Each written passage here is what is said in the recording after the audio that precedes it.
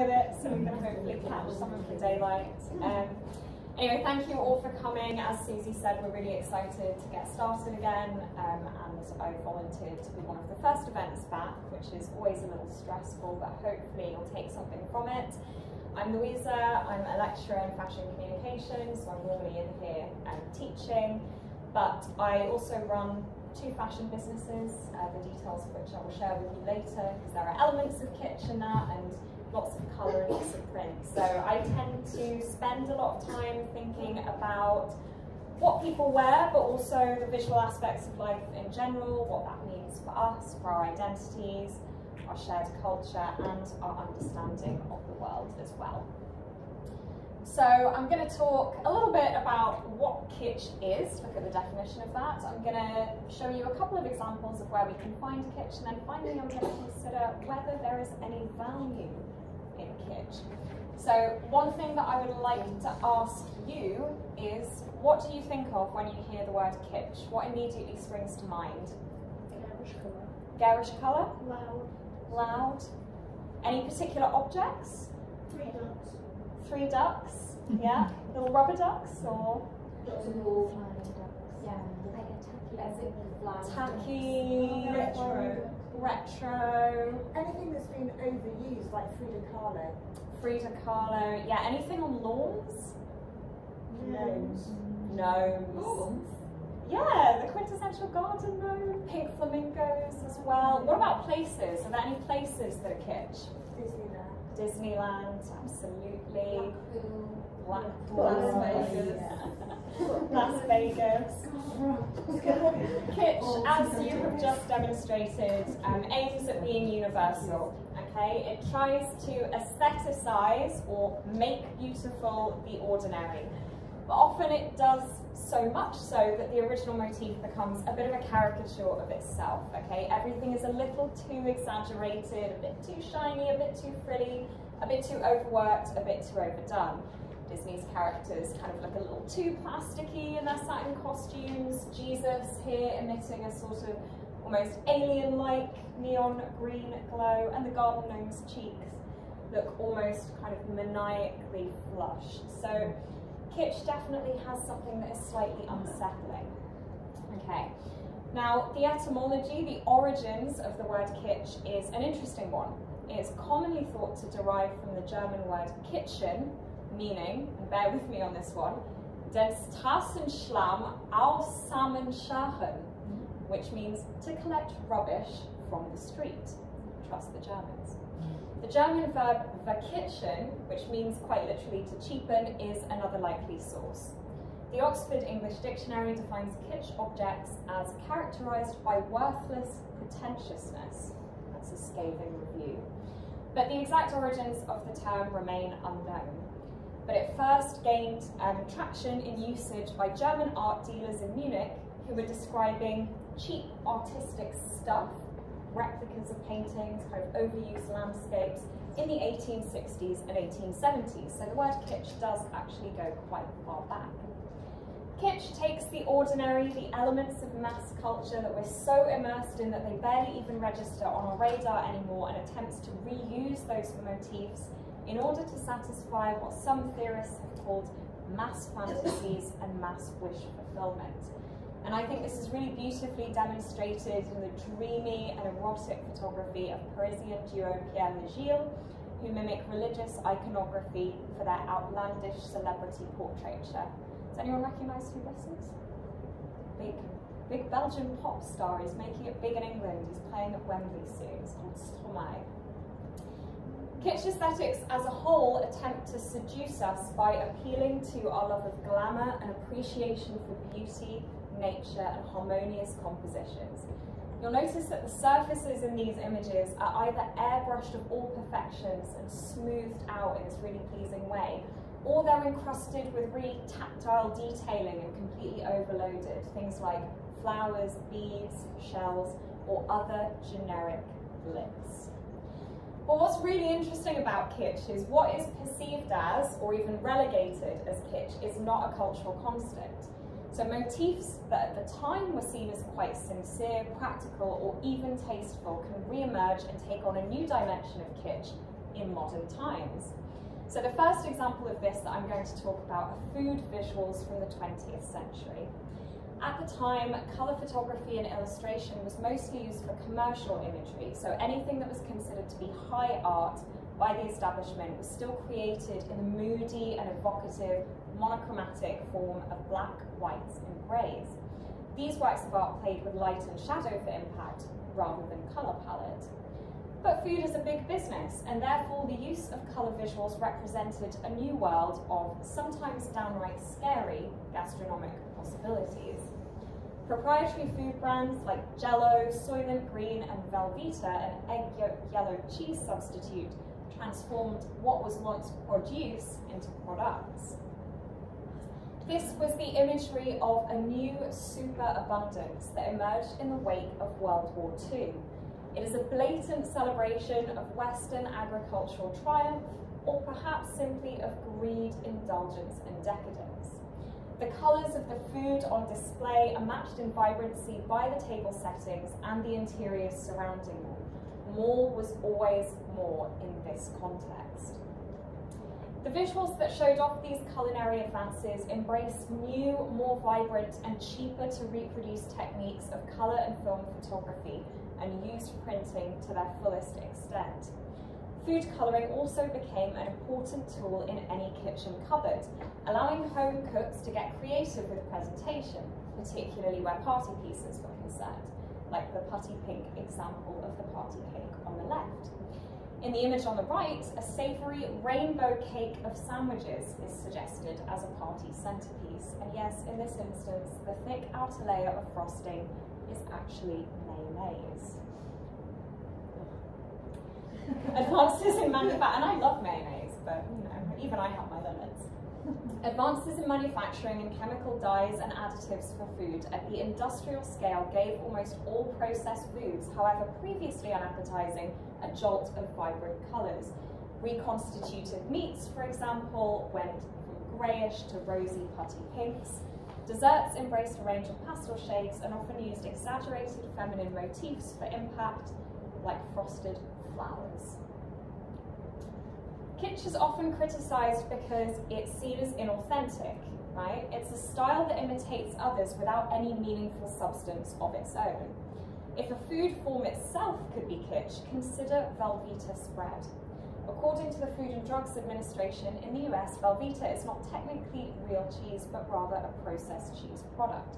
And still, it brazenly apes the rich, buttery yellow colour of a mature cheddar with the help of artificial additives that also contribute to its inarguably cheesy but inevitably unnatural taste and smell. Velveeta satisfies our sensory desire for cheese through colour, texture and smell without fulfilling the criteria required to actually be cheese. Adverts from the Jell-O company back in the day warned homemakers not to let a week go by without serving one of their wobbly salads. Now, if you ever wanted to look at getting your greens in an entirely new light, trapping them in a prison of translucent green slime might certainly be one way to do it. Food companies soon realised that in order to capitalise on the market, visuals of these vibrant foodstuffs were among the most effective marketing techniques. These booklets were distributed to homes like magazines. They often included incentivising coupons that could be redeemed in store, swiftly converting readers into buyers and hopefully down the line brand evangelists. Even sardine companies distributed official pamphlets that carefully illustrated and considerately explained the features and benefits of their products, alongside recipe inspiration and ideas for plating up finished dishes that, at least I think, were intended to be appealing. As you'll see from the sardine cake on the left there, a very fetching green tablecloth. Now, most of the illustrators and photographers who would create this sort of artwork did remain anonymous. Being such a colourful and rich genre, at the time they were relegated to the commercial sphere. After all, fine art and high culture would never have accepted such saturated colour palettes and maximalist approaches at the time. But there is something really kind of pleasurable and joyful in these images. They don't limit the vibrant colours to the food that they're displaying, but they have it spill over into the tablecloths, the crockery, the plastic flower bouquets that kind of deck out the table, the balloons in the background. We do feel a little bit like we're entering this kind of Willy Wonka-ish world of equally slightly wonky desserts. By the 1970s, food photography had surpassed food illustrations as the marketing medium of choice. As the 80s drew near, fast food options and ready meals began to supplant traditional recipes as the go-to option for many American households. Women entered the workplace in greater numbers, and advertisers started to shift their spend from print media to television, which saw higher returns per dollar. The imagery of the Kitsch kitchen faded away as convenience became more important than dinner party pieces or husband-approved home cooking. Although where dishes like the bridal meat doll are concerned, that may be the best for collective well-being. Aside from the trend for Instagrammable desserts, which are mostly now imported from Japan and Korea, our recent food fetishes have been much less inspiring and also a lot less kitsch. I have a bit of a grudge with avocado, even though I had avocado for breakfast today. I feel it really represents the kind of dullness and fleetingness of our current food culture. If you think about it, avocados need chilies, paprika, really generous helpings of salt to create any impact of taste or visual whatsoever. If you leave one unpeeled for a day too long, it will turn this kind of really unappetizing, muddy brown inside. Perhaps the avocado represents a rightful revolt against processed, chemically spruced up offerings of the past. We return to nature with a kind of dull, lumpy paste on a slab of sourdough and pretend to be satisfied by it. The Kitsch kitchen might disgust us with some of its more experimental food pairings and its persistent preoccupation with the rabid gelatination of almost anything, but at least it endeavoured to inspire us. The imagery from this period is not only a really interesting record of the food habits of the Western world at the time, but a reminder of the golden era of entertaining, when eating well and impressing guests was an integral part of what was ultimately a much less isolated urban society. If a great criticism of kitsch is that it is purely based on surface style and frivolous decoration, then employing this to delight party guests and spoil them with the care, time and ingredients taken to create these displays seems among the most worthwhile deployments of the genre, even if the food starts to taste a bit sickly after a few bites. Is anyone hungry after that? No, not at all. Anyway, moving on to our second cultural touch point of kitsch, that's cultural spelled with a K, of course, we have the evening bag. The evening bag eschews functionality for fantasy, often employing the visual tropes of bad taste to make a statement or act as a talking point. Its emphasis on decoration over utility makes it a form of kitsch, especially when designers make the most of this to push the limits of good taste and the blurring of high and low fashion forms. Evening bags usually rely on being tightly held by at least one hand throughout the evening, so they enjoy a particularly intimate physical relationship with the wearer. They are also by design generally extremely impractical. As such, they lend themselves to a degree of whimsy that would not be possible in, for example, the laptop bag product category. So you see a lot more experimental design with evening bags than you would other utilitarian styles. Their smallness is almost snobbish. Why would anyone need anything but this slim, silky envelope after all? As American socialite Blaine Trump once said, you just want evening bags to disappear and be objects of amusement. The bags only come out at night and therefore only exist for play. Of course, some evening bags do embrace old school elegance, relying on meticulously branded metal hardware to designate them as objects of status and luxury. Others knowingly adopt kitsch aesthetics, forcing us to consider where novelty party prop and polite society clash, leaving a potentially unpalatable fashion taste in one's mouth. Their smallness suggests that a woman's needs are taken care of and that she does not have to carry items for all eventualities. They are the antithesis of the organic cotton tote bag, which has come to embody sustainable coffee shop tabletop working culture, and are often made from illogical materials like organza, notoriously slippery, metal mesh, catches on everything, and even the superbly smashable seashell. Dolce & Gabbana's seashell bag from the late 1990s embodies the surface pleasures of kitsch and uses a material that crops up in other areas of the kitsch aesthetic, like ridiculous Baroque-inspired shell art. The shells are not only delicate, but noisy and a nuisance. Still, they're a talking point and invite others to swoon over your purse. And of course, the bag is lined with their signature leopard print fabric, another pattern that confidently straddles the designations of tackiness and luxury. There has been an almost complete collapse in the distinctions between high culture, mid-culture, and lowbrow culture. This has been accelerated by movements like surrealism and pop art that made unexpected juxtapositions with familiar motifs and repurposed commercial motifs in a high art context, as in these crisp and sweet packet-inspired Anya Heinmarch bags from the early 2000s. This disintegration of clear categories of what you might have previously called good, bad, or popular taste has been further complicated by phenomena like ironic consumption, in which consumers deliberately purchase or indulge in items or art they know to be bad taste. There has also been the creation of a market category called accessible luxury that has made designer pieces and the ownership of high-end items more normalized across social strata. The proliferation of the symbols of luxury often dilutes them. We start to see them everywhere. And the influence of streetwear and the omnipresence of counterfeit luxury products means that even bootleg designer items have become a desirable object in and of themselves. This phenomenon is kitsch in that the deception of the bootleg item is actually celebrated and takes on a new sort of value in an ironic, fun, tongue-in-cheek sort of sense.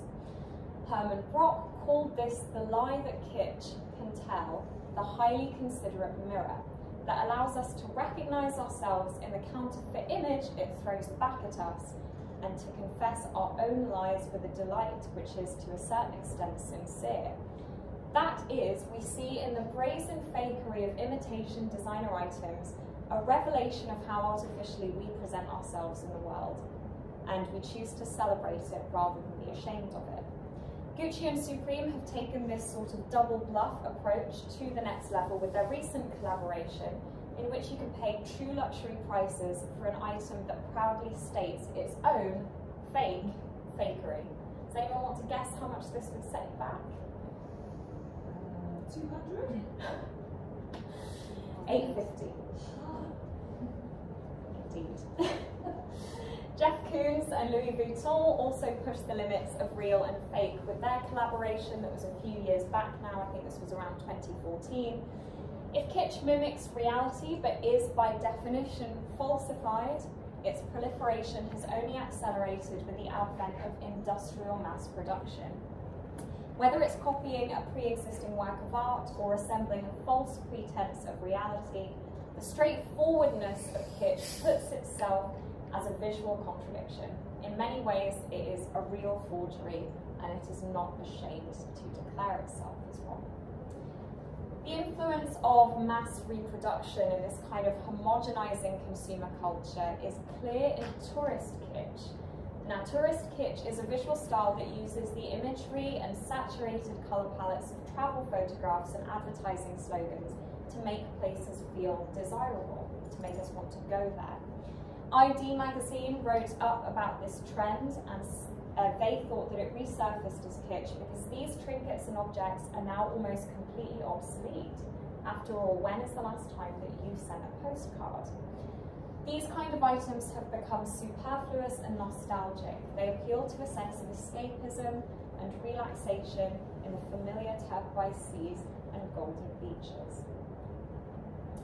But perhaps the most pertinent example of the kitsch evening bag is the Judith Leiber minaudière. The term minaudière was coined after the verb minauder, meaning to simper or to charm. This was the apparent modus operandi of another American socialite, Florence Gold, who inspired the first version in 1933. The minaudière combines the functions of the handbag and the makeup compact in a rigid frame, allowing its owner to store little more than a credit card, lipstick and cigarettes within, although recently they have adapted slightly to accommodate the omnipresent iPhone and unwieldy vape as well. Each Judith Lieber bag takes between 3 and 7 days to make, and they often take the form of extremely mundane items. Each minaudière is bedazzled with thousands of tiny rhinestones coating the sculptural surface of the bag in ostentatious glitteriness. Beading and crystallized embellishment are tactile, finicky and labour-intensive, which ought to give them a sense of exclusivity. But Lieber consciously counteracts this by opting for designs that mimic everyday objects, popular culture motifs, or trashy staples of American contemporary culture. The statement may not be a particularly original one, combining high craftsmanship with low culture, but its vulgarity remains effective as a form of sartorial satire that only the 1% it wants to skewer can actually afford to engage in. As you can imagine, the prices for these start around £2,000 and go up to about £25,000, depending on the design. And of course, shininess still has strong connotations with femininity in the West, where most men long ago renounced their interest in gilded garments for stiff salvage denim and navy linens. The evening bag is a product that is knowingly impractical, often far too delicate, and retails at a price that renders its cost per wear shockingly inefficient. In many ways, it is the ultimate luxury, but accessorizing with an evening bag gives us permission to properly clock out of work and responsibility mode. Can you reach me out of office? No, you can't, because my tiny bedazzled rose the size of my palm won't fit my phone or any paperwork. And that is a feeling that is increasingly hard to achieve, that feeling of pure release from responsibility. So the clutch therefore takes on a new connotation of freedom, and just like Kitsch, allows us to indulge in those pleasures that we are told to feel guilty about. So to conclude, is there any value in Kitsch? Are there any merits in Kitsch, and indeed in Kitsch kittens? I think there is. Kitsch is often mocked or designated as tasteless tat, and that is not necessarily wrong. But I do think there are some good things to say about it as well. Kitsch gives us permission to enjoy things that we have long been told are not serious or high art or in good taste. It frees us to get lost in abundant mountain landscapes or rippling sunsets replete with majestic dolphin silhouettes, or even the inviting sequin surface of an evening bag. Functionalism and utility are all well and good, but they reinforce the idea that we should always be on, always multitasking, always on the go, always trying to extract the most amount of value from a single object. Kitsch says slow down, and it's okay. We don't have to overthink this. Kitsch also challenges us to consider what is real, what is fake, what is really fake, or faking the real. It forces us to cast a more critical eye over the visuals we come into contact with and properly assess them. From the media we consume to the magazines we read, the clothes we wear and the art we see in museums. With screens an increasing feature of our life and deepfake technology and easy manipulations of visuals being used to guide popular perceptions of events, reality is increasingly being sold to us as negotiable. Kitsch prompts us to be more conscious of the limits of authenticity in context. I hope I have persuaded you that in this short journey in Kitsch and colour, being useful and being frivolous are not in fact mutually exclusive. Kitsch offers us the comfort of nostalgia and sensory pleasures, like the plentiful plated up feasts of the past. It indulges us with decadent flourishes we've been commonly shamed into pretending we don't derive sincere enjoyment from, and perhaps most crucially, it engages our critical faculties as we refashion form and flavour and are forced to consider what is ironic and what is earnest. Seeing the world with a healthy cynicism will not only leave us more freedom to enjoy the visuals around us, but also allow us to accept that sometimes the aesthetics of bad taste can still convey important and even good ideas about society and culture. Thank you very much. I hope that made a bit of sense. These are my contact details. And now I'm going to pass on to fabulous Janine Wilson, my colleague here at the university and an image maker in her own right. And we are going to get back into the second half of this, which is going to be a collage workshop. So that's very exciting. Thank you, Janine. We should clap you on, I think.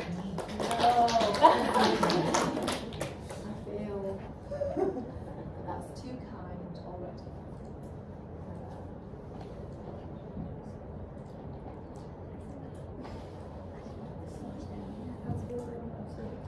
Is that okay? Would you want to do full screen?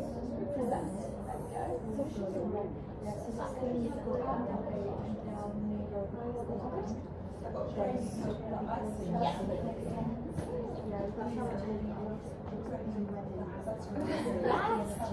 I mean, that was a wonderful, curious Kitsch world where your eyes are on stalks because of all of the colour kind of juxtapositions and things.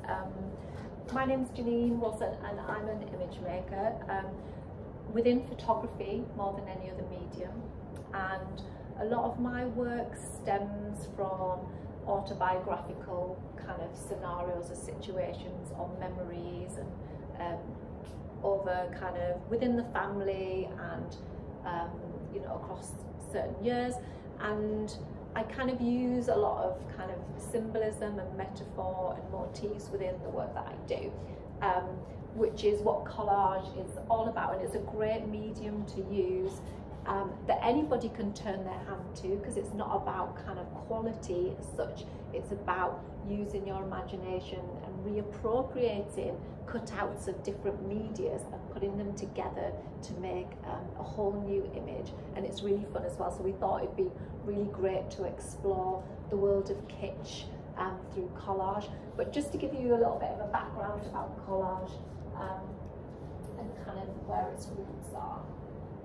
Weirdly, that's on the screen popped up on my screen. It hasn't, so I'm just going to have to scroll it down here.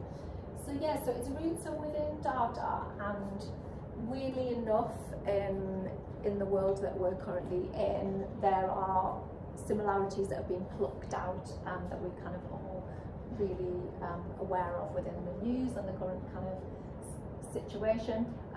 But Dada became, it was due to how almost terrible kind of the world was and how dark things become, that a new medium and a new art forms came out of that, which was to do with expressing those viewpoints and opinions, but putting them together in a way where it combined kind of text plus almost cartoonish imagery, along with kind of advertisements that were all kind of put together to create kind of a piece which the Dadaists kind of, what's the word, invented or kind of came up with this term.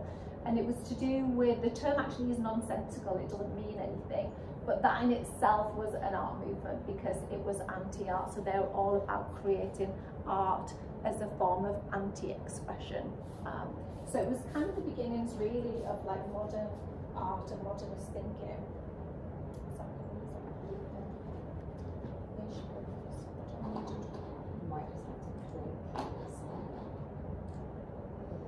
If you just tell me to move, I'll move. Are you sure? Yeah, go for it. So there were kind of lots of, you know, of pioneers of collage who we're going to look at particularly is Richard Hamilton, which was really coined, made and created the first iconic collage, which was within the kind of pop art culture. So this, the title of this collage, just what it is that makes today's home so different and appealing, is kind of, I guess, drawing on themes of overconsumption, the things that became important in the 50s, just kind of the mass kind of society and kind of what became important to those people at those times. Oh, sorry, I keep forgetting that you're there. It's actually quite odd. Rather than reading at a screen, I'm always kind of talking towards kind of the board and things.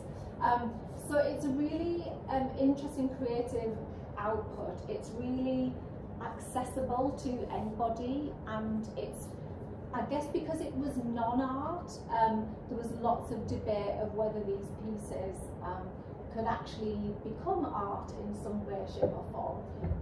And it references cultural kind of references, popular culture, and kind of iconography, and they've all played a huge and major influence since the late 1940s.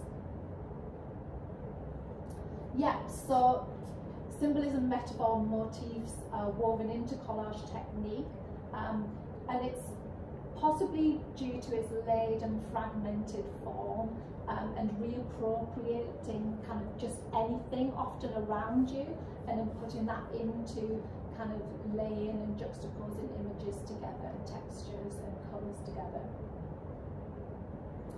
So yeah, so I kind of, as part of my work, that we looked at kitsch and kind of how that translates, and what I think of kitsch and what my parents think of kitsch and what my grandparents thought kitsch was. And it's definitely, as Louisa says, within generations it kind of evolves into different things, which is to do with like just mass overflooding and oversaturation often, which tends to make it feel cheap or tacky, but to another generation that can have really interesting and humorous and satirical kind of irony within it. So it's to do with kind of lots of different stages, I think, that items eventually become kitsch. So this was a photograph that I took when I was a student, and this is of my nana's living room. And I'm from a working class background, and I'm from Middlesbrough, and I did a project which was about people's, well, it was entitled Dogs and Dogs because it was to do with this idea that if you have a pet, that you become obsessed with collecting little ornaments and little trinkets and things about that.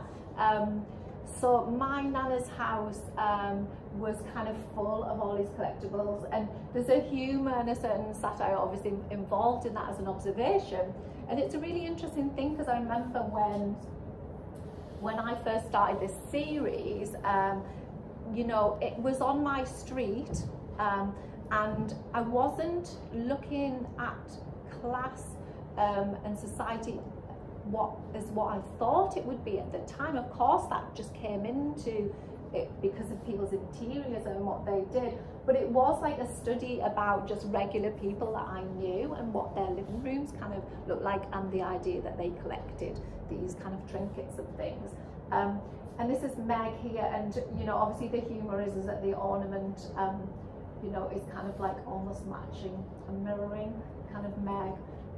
But even when I was thinking, I remember this image, and sorry, it's quite low quality. It was a film. It's kind of shot on film, and this is a scan of the film, so it's kind of got a little bit of grain on it. But I was trying to recollect my memories of the interiors of like my nana and granddad's house and my mum and dad's house, because I do, when I see something kitsch, the nostalgia of it or the warmth I feel towards it, and I really love it because it's familiar to me. And we've got cine film footage of, you know, like purple and turquoise swirly carpets and you know, orange swirly curtains. It was just like, you know, on the eye, it was quite, you know, an onslaught on the eye.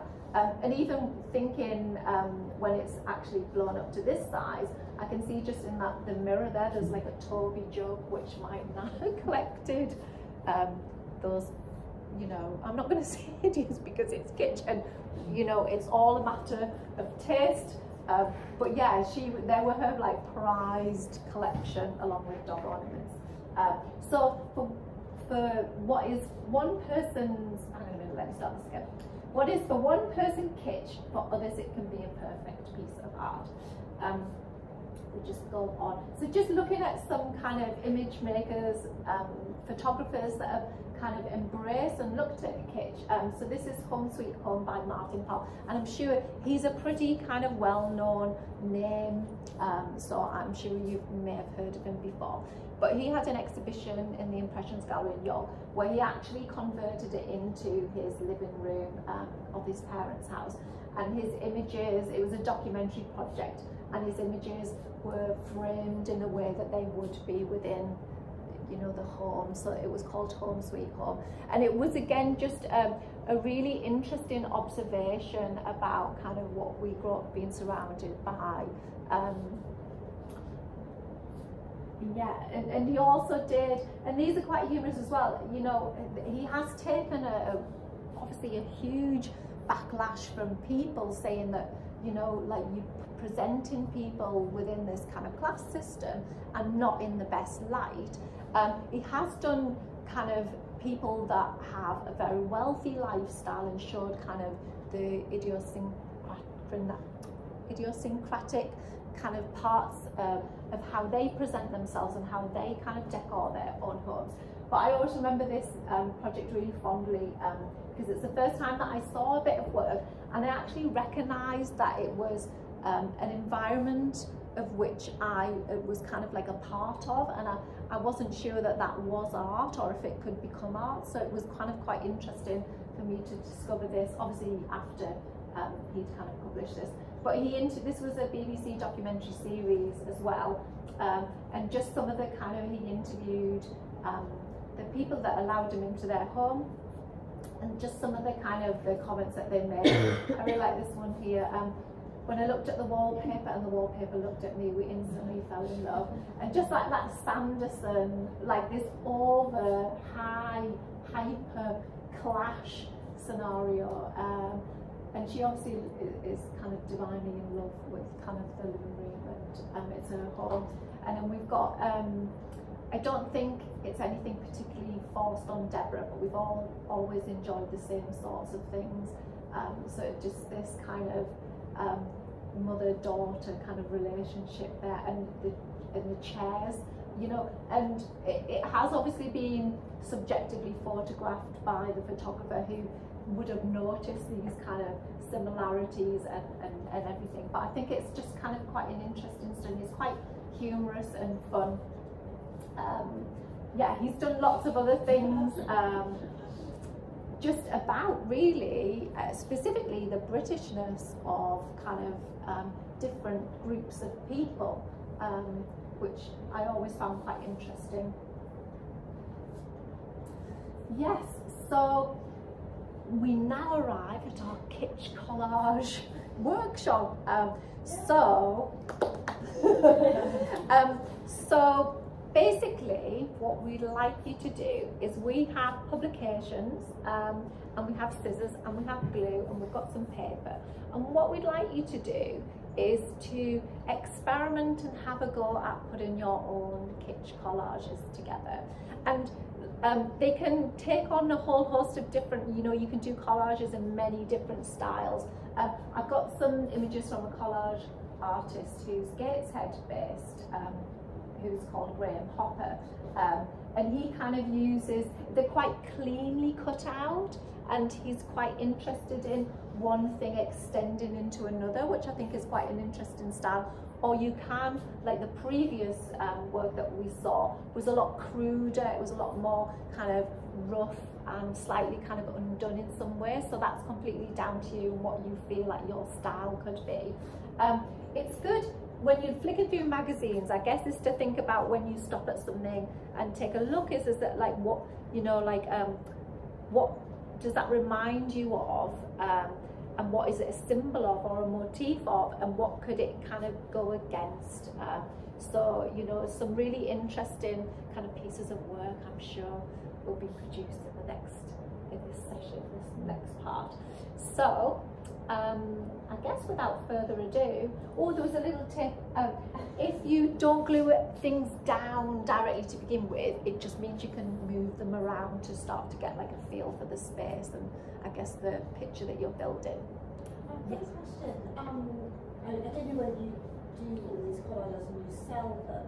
But what's the deal if you're sort of like cutting up into magazines? I don't know, for example, say an interior magazine, and I don't know, you're cutting out a sofa and then you're cutting out, I don't know, I'm just making things up as I go along. There is a lamp or something, and then you make your own art. Do you have the rights to that? I don't understand how. So what you've done. Like I know if this was like sort of digitally done, possibly. You know, on Instagram, everyone sort of taps, everyone gives credit, don't they, to everything. What's the deal paper-wise? Because you're taking an image and reappropriating it into a different piece of artwork, that you are the author of that collage. The images within them, you know, I can understand why you would think that, particularly if it contains labels and kind of trademarks and things like that. But pop art was all about that. It was taking, you know, the mass imagery and reappropriating it into something else. And so collage is completely, if you created a collage like this made up of many different things, then you would be the author. Yes. There tends to be a general rule that if you make 7 changes to an image, that is kind of seen as the legal precedent. If you're presenting it in a different area, if you're maybe adding 3 things around it, tearing it, changing the colour, inverting it, 7 changes, that's the general rule. And it's got to be formulated into something else completely different. So it shouldn't bear, you know, any resemblance to the original artwork. Thank you. Cool. Thank you, Jenny. Can we give you a clap? What we're going to do, we've got 2 tables around the front. I think probably we'll be okay across 2 tables. So there's the one just here on the left, and then there's one next to the window. So if you'd like to kind of get yourself comfortable over there, thank you for coming. And we're going to come and bring the supplies, and then we'll get cutting and sticking.